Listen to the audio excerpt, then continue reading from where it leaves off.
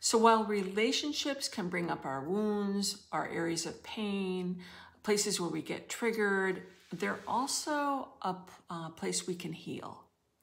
One of the greatest benefits of relationships is that as we learn to understand our partners and ourselves, we begin to move into a more secure attachment style. So we can learn to tend each other and begin to heal each other within the relationship. We develop more ability to regulate and co-regulate our emotions, and we feel safer and more content. Now, this does not happen easily, effortlessly overnight, usually, unless you're really lucky. So often, to make these kinds of changes in our relationship, we need help. And luckily, there is a ton of help out there. Meditation, for example, can help us improve our self-awareness and ability to witness.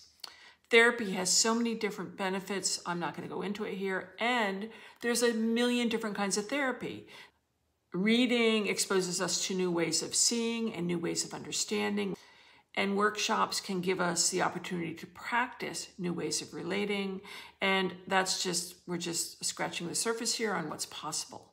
It's worth the work to make the changes needed so that you can have a great relationship and move into a more secure and connected attachment style and really be nourished by your relationships.